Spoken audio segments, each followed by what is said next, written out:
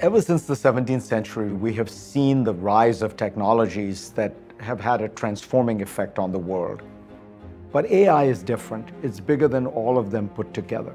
What AI does is it allows us to expand beyond the capacity of the human brain. We have never seen something like that.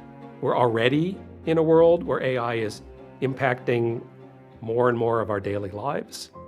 The pace of innovation of AI makes this an urgent thing today. This is not just an academic question that we should be thinking about. I think AI is the transformative force impacting the world today across every dimension. We're not going to go directly to Star Trek. We have to figure out faster than light travel and all of that. The AIs might help with that.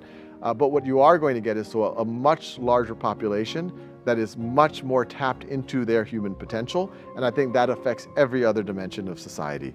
I could see a world where your job is more interesting because you're applying judgment more often than you are doing the ministerial type parts of all of our jobs.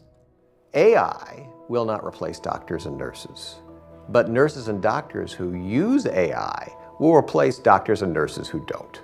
There's a great story of 3 bricklayers, and one of the bricklayers says, "I'm laying some bricks." The second one says, "I'm building a wall." And the third one says, "I'm building a beautiful cathedral." We're at a moment in time where we all might be able to be builders of beautiful cathedrals.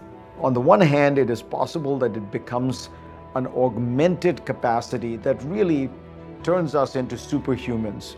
There is also the possibility that AI takes us into a very dark place because we will have enormous computing power, but it will be in a way uncontrolled. Could you achieve fusion rather than fission?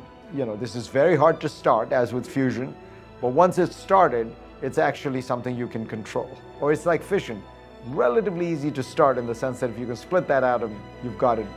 But the reaction is deadly.